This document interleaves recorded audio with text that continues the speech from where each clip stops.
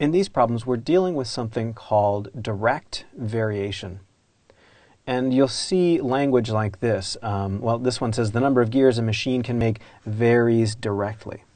When something varies directly with something else, if we said y varies directly with x, we would write it like this: y equals the constant of variation times x. And the way this works is you set up an equation with some numbers for y and x. You find out what the constant of variation is by solving for it. Then you usually use that constant of variation to solve a second problem. Let me show you how that works here. So it says that the number of gears varies directly with the time of the operation. So a machine is making gears, and clearly the longer it operates, the more gears it makes. So it makes sense that these two things vary directly. I'm going to call the number of gears G. K is our constant of variation. And then the time I'll call T. So the number of gears varies directly with time. It says if it can make 609 gears in 3 hours.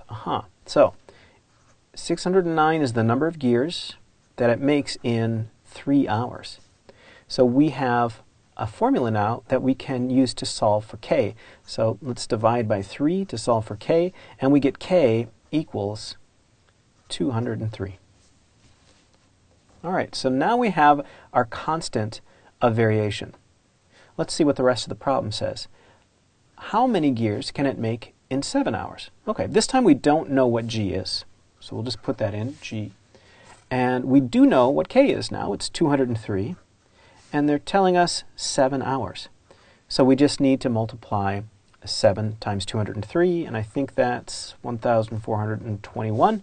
So in 7 hours, it can make 1,421 gears. Let's try another problem like this. All right, this one says the amount of a person's paycheck is directly proportional to the number of hours worked. That's another type of language, just as varies directly proportional means kind of the same thing here. So the amount of a person's paycheck, so let's call the paycheck P, is directly proportional, so there's our constant of variation, to the number of hours worked. So we'll put in hours there.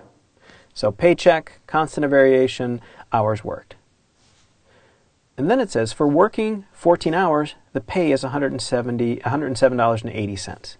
We can use those two numbers to figure out what our constant of variation is. So 107.80 equals the constant of variation times the 14 hours they worked there.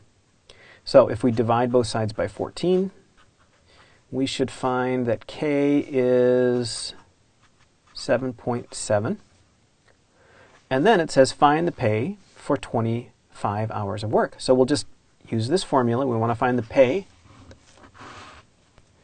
And we have the constant of variation now, that's 7.7, and times the 25 hours of work.